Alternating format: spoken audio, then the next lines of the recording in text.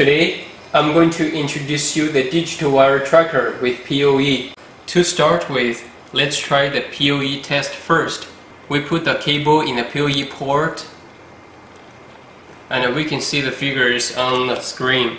The type, the standard, and the voltage. Let's move on to the continuity testing.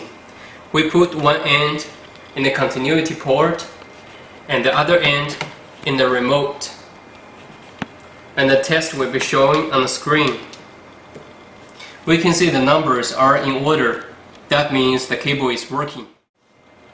This is a 15-meter network cable.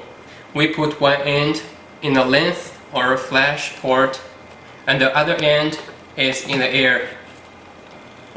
And the test will be showing on the screen. We can see it's 49.6 meter. So the accuracy is over 99%. Now let's try the scan test. It has three modes: digital mode, analog mode, and PoE mode.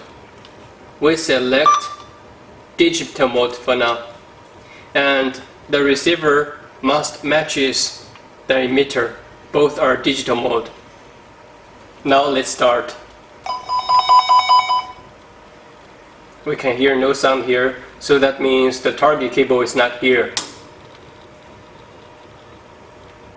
Now, so the gray cable is the target one. Even though the blue one is close, but there's no sound. It can target the cable accurately.